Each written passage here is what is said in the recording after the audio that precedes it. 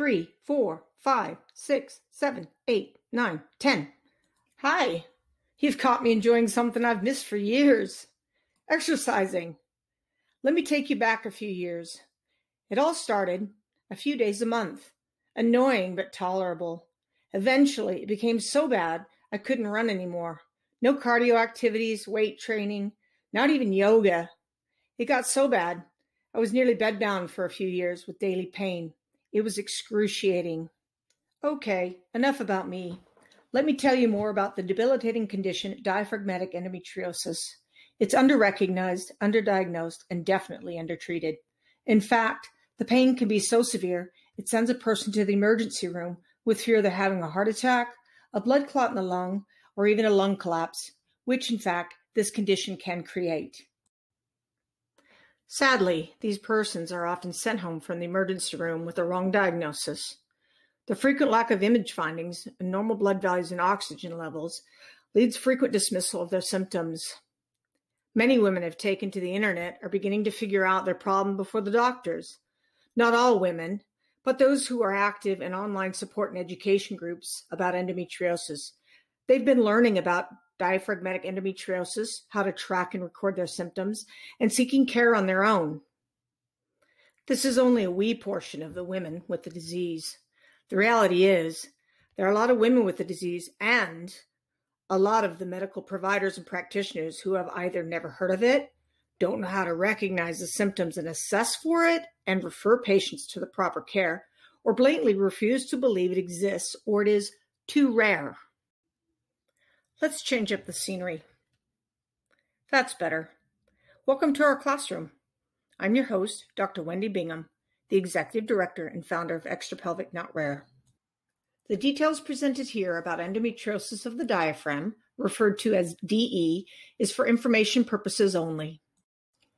If you or someone you know is experiencing symptoms that are suspicious for diaphragmatic endometriosis, it is important to work with your medical provider to rule out other concerns before seeking consultation with a surgeon experienced in treatment of diaphragmatic endometriosis. If you are a medical provider or practitioner, I'm pleased you're here. The content in this video will expose you to statistics and characteristics of the disease, personal testimonies, and specific considerations surrounding the surgical event and multidisciplinary team that is necessary to properly treat this disease. If you encounter patients in the future that you suspect may have diaphragmatic endometriosis, it is vital that you refer them to an excision gynecologist with adequate skill and knowledge to treat the disease. Having said this, it's important that you realize that only a very small portion of gynecologists are adequately trained and experienced with such. At the present time, there's no way to know the true prevalence of diaphragmatic endometriosis.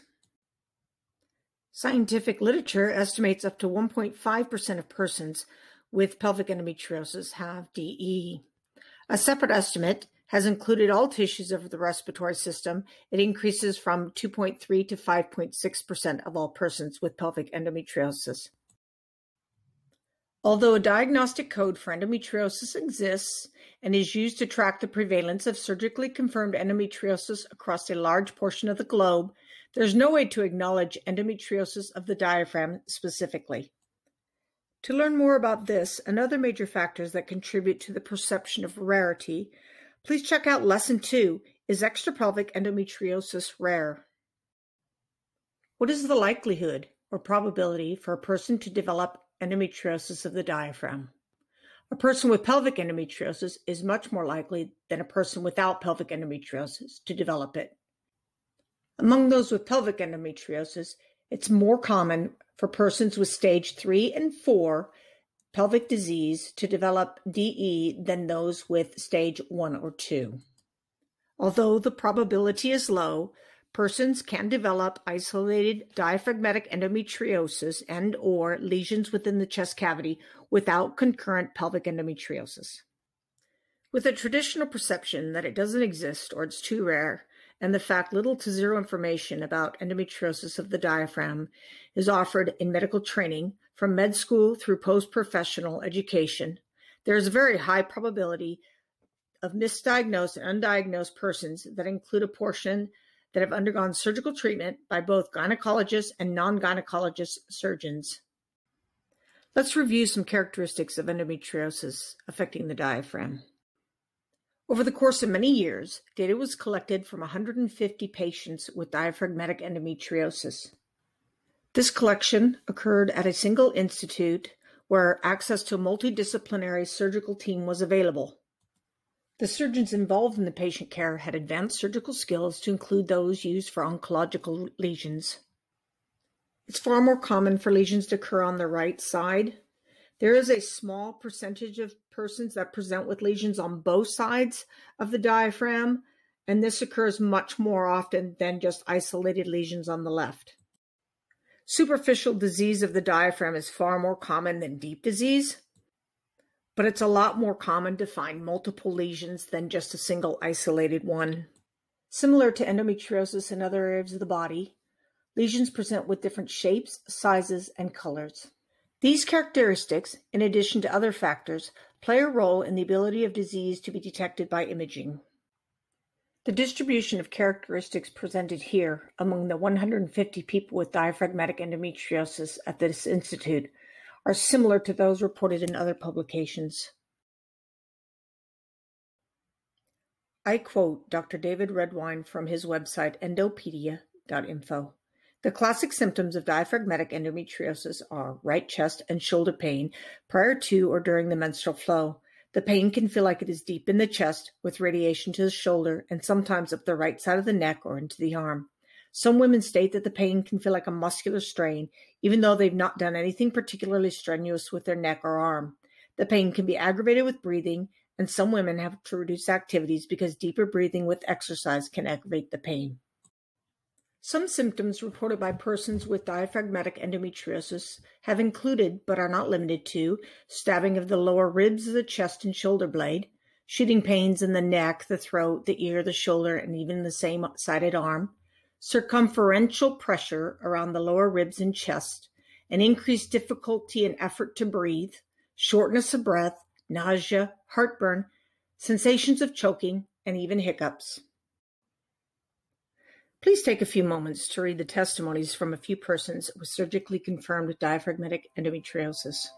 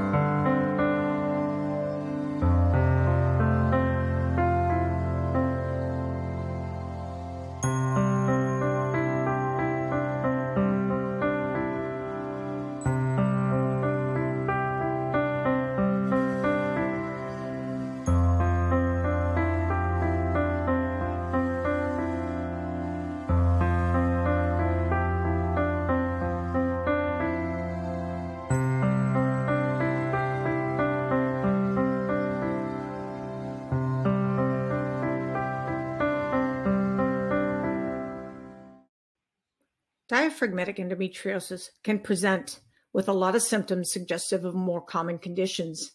Some of these diagnoses that persons with the disease have received by one of their care team members or at the emergency room include asthma, appendicitis, bronchitis, costochondritis, dehydration, a touch of pneumonia, GERD, heartburn, hiatal hernia, hypochondria, muscle strain, pinched nerve, pleurisy, primary spontaneous pneumothorax, gallbladder disease, thoracic outlet syndrome, neuropathy, pulmonary embolism, and viruses. There is one distinguishing characteristic that separates diaphragmatic endometriosis from all the others. DE has a catamenial trait. This means that symptoms of DE are greatest around the menstrual cycle.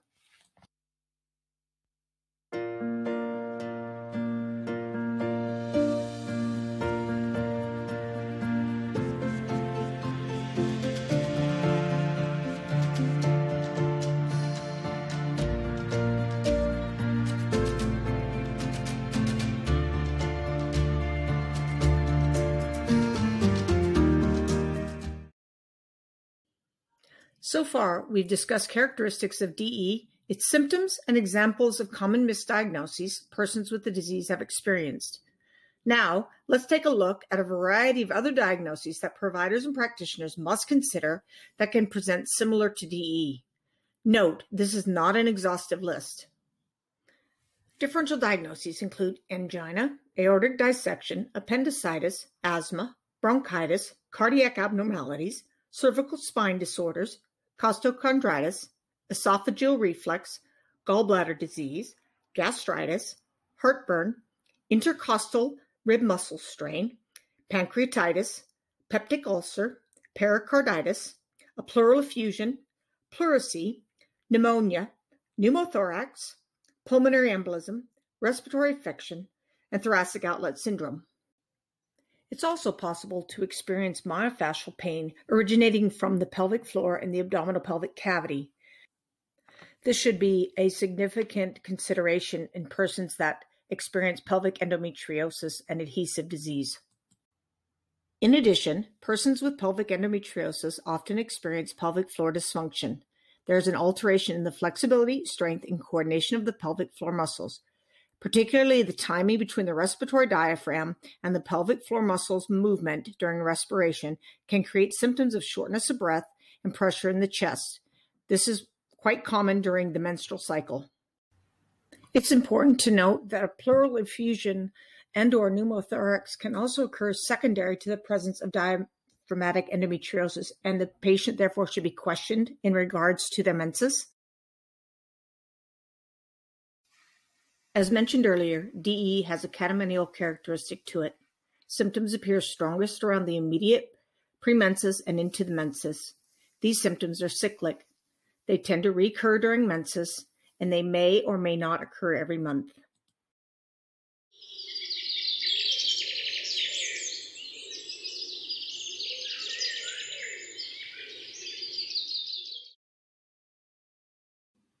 To clarify, as disease progresses, symptoms may appear bimonthly around the days of ovulation and menses. As the composition evolves and properties of fibrosis increase, symptoms may extend the entire month without reprieve, but the symptoms continue to peak at menses and subpeak at ovulation. If you are a person who suspects having DE, or a medical provider practitioner who encounters a person suspicious for DE, a self-advocacy tools kit is available on a PDF at our homepage at Extrapelvic Not Rare. The PDF provides tools to help track and record symptoms. After about 3 continuous months of tracking, patterns of cyclicity are often detected. My doctor said that if it doesn't show up on imaging, then nothing's wrong. False. Although the technical aspects of imaging continues to evolve and our understanding of the disease, the ability to distinguish endometriosis lesions from artifact needs further refinement to improve its sensitivity. To date, we know a normal image does not exclude the presence of endometriosis on the diaphragm. Imaging is not a diagnostic tool for endometriosis, but it can be used to support the diagnosis of DE. CT is considered first-line imaging. It is significantly lower cost than MRI. However, it exposes the person to radiation and provides very little soft tissue details. This is particularly important for the diaphragm, with its minimal thickness and position between 2 layers of air. MRI is significantly more expensive than CT, but doesn't expose a person to radiation. It also provides greater detail of soft tissue structures. MRI used to assess for DE is 78 to 83% sensitive. This equates to 17 to 20% of DE lesions will be missed by MRI. Characters discussed earlier contribute to detectability by imaging. These include the shape of the lesion, such as nodules, plaques, and superficial, the size of the lesion, large versus small, the depth of the lesion, deep or superficial, the composition of the lesion, percentage of glands or fibrosis, and the timing of imaging relative to the person's menses.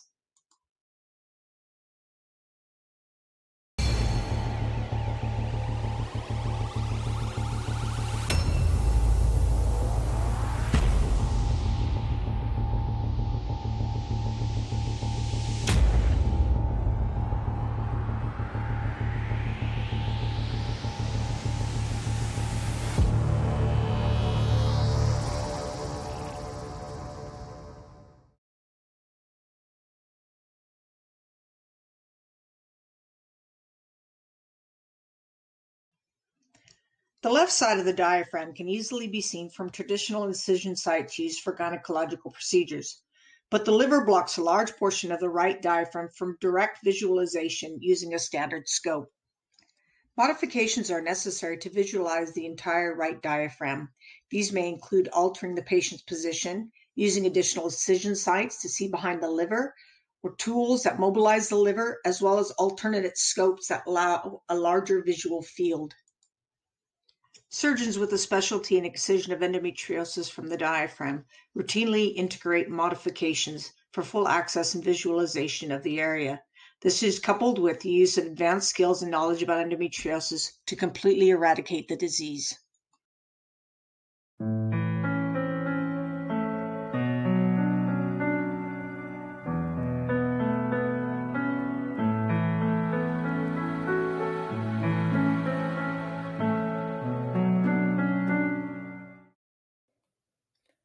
Comments such as this are routinely posted in our online support group by persons who have had a laparoscopy.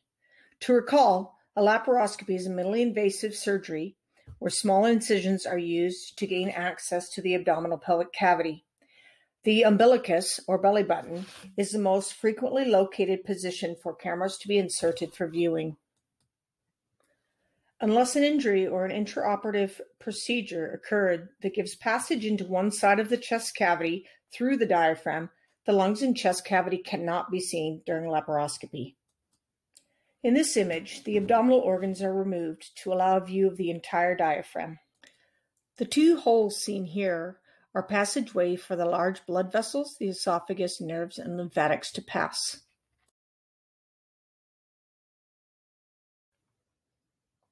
Some considerations include the surgeon's ability to recognize endometriosis lesions by their shape and color. Active lesions have been mistaken for scarring. Endometriosis lesions do occur on the chest side of the diaphragm only. These lesions cannot be seen using traditional laparoscopy or the use of modified techniques. These lesions can only be visualized through a video-assisted thoracic surgery, or VATS. The last consideration we discuss is the possibility of symptom referral from other local organs and tissues or referral from remote areas, to include the pelvic floor. Literature is available with documented characteristics of DE in regards to visceral or abdominal side only lesions, thoracic, chest side only lesions, and full thick lesions that affect both sides of the diaphragm. A video-assisted thoracoscopy is performed by a thoracic surgeon or a general surgeon who is credentialed to perform such procedures. It is vital for the surgical team to work together intraoperatively. Although the surgeon performing the VATS is skilled to remove pathology from the chest, it's vital for the experienced excision gynecologist to be present to assist identification of all disease, which can be very subtle in appearance and easily missed.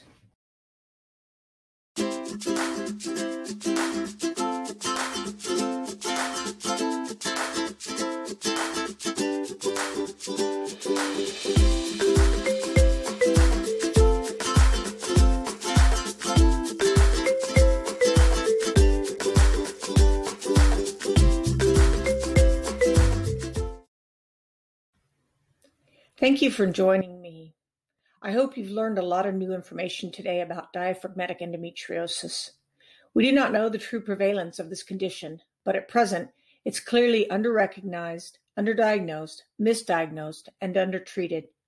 Don't forget to visit our homepage to download the Self-Advocacy's Toolkit. I am your host, Dr. Wendy Bingham, wishing wellness to you all.